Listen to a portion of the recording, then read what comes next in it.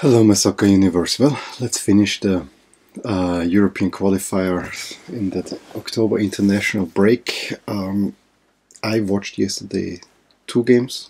Maybe I shouldn't have, because I should have slept, because I was short of sleep. But no, I did watch, and I actually got a good night of sleep, so good. Of course, the one I watched was Switzerland against Ireland. That was the main game for me. The other game that I put on was Sweden against Spain.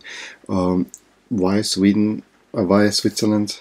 Ireland? Because I really thought this is a last chance, whereas the other one was more or less a chance for Spain to qualify and Sweden to get a little bit. But both were intriguing games.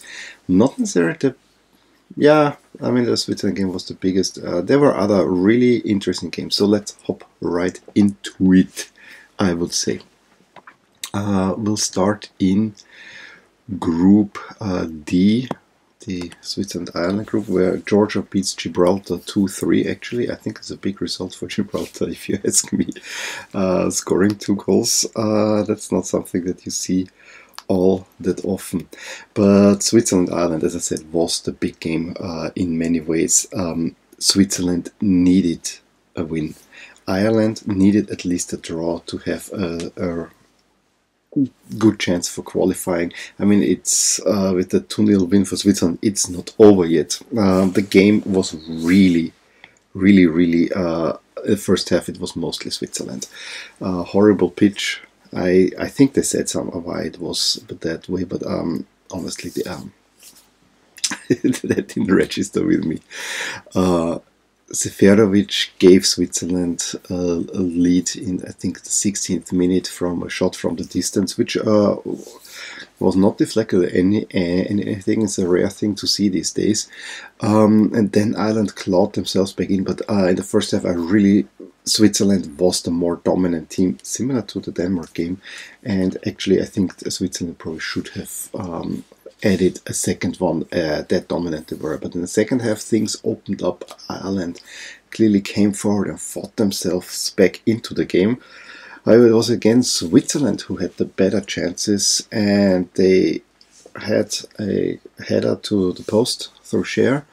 Then there was a penalty given that Rodriguez took, but it was saved by the goalkeeper. Rebound didn't go in, and that also kind of, when the penalty was given, it was a second yellow for Coleman, and that meant he went off. And I think at that moment I kind of had the feeling that maybe Ireland, despite all their fighting spirit, despite putting in a big effort, it might not be enough. And then in the end it is Fernandes takes a shot and Duffy deflects it into his own net to make it 2-0 for Switzerland. Overall, a deserved win. Switzerland needs to, they play now Gibraltar and Georgia. They need 4 points from that. I think they will do that, and they will qualify. If we look at the standings now in Group D, Ireland still leads but has a game more. Denmark 12, Switzerland 11. The next time they're playing, both have winnable games, so they will move ahead of Ireland. I think Switzerland is playing Georgia, Denmark is playing Gibraltar, and then is the big Ireland-Denmark clash, where Ireland needs a win. That would be enough if, I assume Denmark makes 3 points, but if Ireland is level on points with Denmark, Ireland wins the qualifier. So there is still a direct route for Ireland to make it. But Denmark looks to be good, and Switzerland, I think, will get the points that they needed. Let's move on to the next group, which is, of course, Group F. Faroe Islands, Malta 1-0. Don't need to say, but it's the duel of the minnows. Romania, Norway. That was a huge one for Norway. They needed a win to stay in contention there after they got the point against Spain. Dominated the first half. However, Romania really came a knocking in the second. They had a penalty that was saved at first. Then they get the lead through Mitrita. Could have probably added a second. Then Norway kind of claws themselves late back into the game, and Sørloth in the 92nd gets the equalizer. I think Ødegaard had also missed before, but it was too little too late, and unfortunately Norway is eliminated from there. But as far as I know, Norway still has playoff spots secured. Sweden-Spain was a weird game. At first, Spain really dominant, missing chances. I think it was it Rodrigo who wants to round the goalkeeper too elegantly and is punished for that. But then Sweden, after the second half of the first half, Sweden is suddenly the better team, and they themselves have a great chance. A header, the Gea, who for some reason it was the Gea not playing, probably because Kepa made the mistake late in Norway. But I have to say, I don't quite understand it. I thought Kepa is now, if you have decided on Kepa, stick with Kepa, even if he makes a mistake. But okay, De Gea made a real big save there. So it ends 0-0. Early in the second half, De Gea again makes two saves. There was Markus Berg, header that he saves nicely. Then there's the rebound from Forsberg, who also gets saved, but then Berg gets that rebound and puts it into the net. Make it 1-0 for Sweden. At that point, probably not even undeserved. Also have to say, I don't understand why Spain was playing in white, whatever they call this light blue thing. I think if they would have played in red, it would have looked much better. Then you think Spain should come, but there was really not much. Sweden could keep Spain mostly at bay. It was really that I could concentrate so much on Switzerland and Ireland because there was really not much happening. Sweden, Spain. Sweden was holding back. They knew we are defensively sound. We're going to make that one. Well, you didn't. Except the ad, you didn't. Rodrigo Moreno from a corner, just for a second, the Swedish defense is not quite there. And yeah, a shot, and Rodrigo Moreno deflects it. Fabian Ruiz shoots Moreno, deflects it into the net. And it's 1-1, and that's enough for Spain to qualify. If we look now in that group, as I said, Spain is qualified. Sweden looks good, I would say. I mean, I think they have to play Romania. That will be the important match, but I'm confident from what I saw from Sweden that they will get at least a point there. So I'm really not worried for Sweden if they win that one. They are through. Norway is out, and Faroe Islands and Malta at 3-point lead. They win their respective home games against each other. Then, due to, I think it was Yom Kippur, Israel wins 3-1 over Latvia, which puts them now level on points with Slovenia and Northern Macedonia.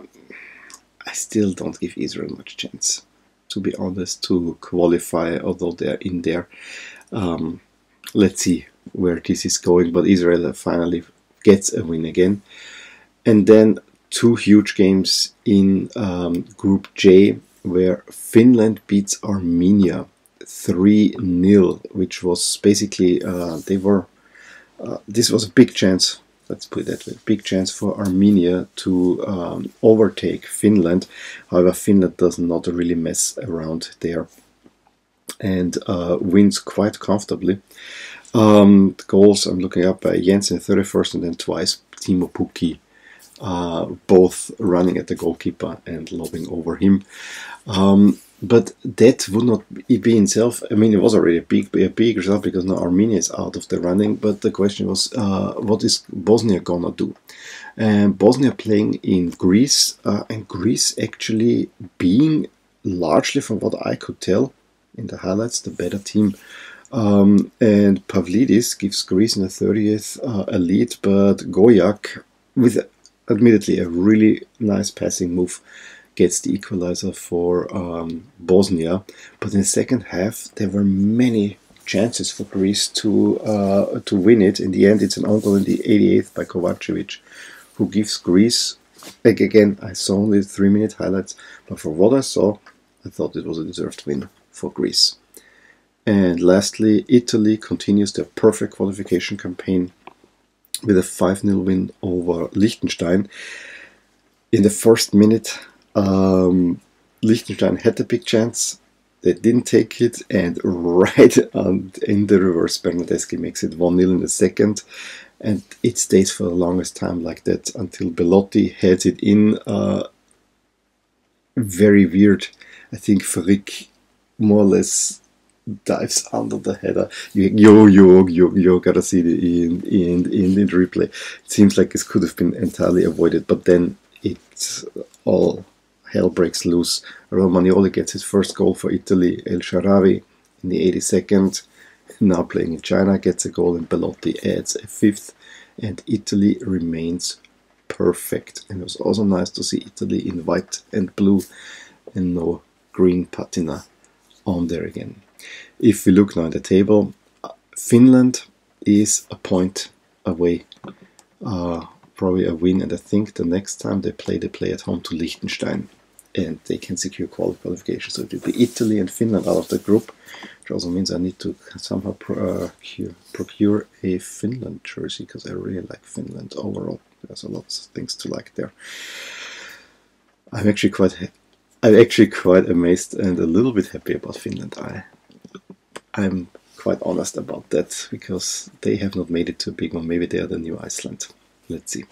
Anyway, I'm gonna give you a big roundup of how I think the qualification will go in a final summarizing video. And yeah, let me know in the comments below if you can fill me in on the matches that I didn't see. I'd love to hear from you. Give me a thumbs up if you enjoyed this video, and subscribe to my channel if you want to see more videos like these, and I will talk to you soon. Bye. Hey there, I hope you enjoyed this video, and if you did, here are some videos and playlists that you might enjoy too.